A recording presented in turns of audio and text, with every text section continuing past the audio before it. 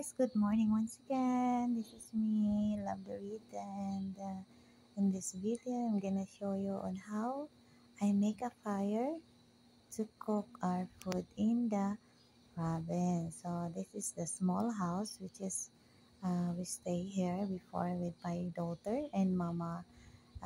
Make now as a rest house and vegetable place because once they're gonna harvest their vegetables, they're gonna bring here to fix and tie. So I'm here to cook today for our food because mama is from the city and she bring a lot of food, so I'm gonna cook here, although the house is nearby downstairs, but I love to cook here. It's very interesting to do such things that I'm doing since I'm young. So as you see, I put some what do you call that? Like a rubber to make a fire and to make the woods burning and put my pot. So it's very unique way of having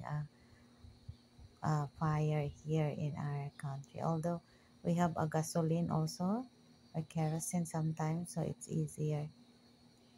We prefer to cook woods because woods is free here in the province.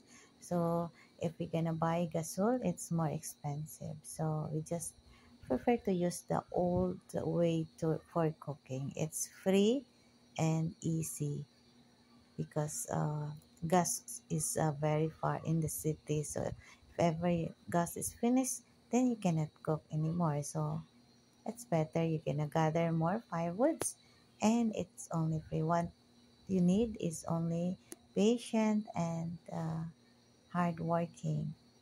Yes, look. I thought I don't know how to make it again because it's been long time that I never do like this. It's fun, yes, very fun for me.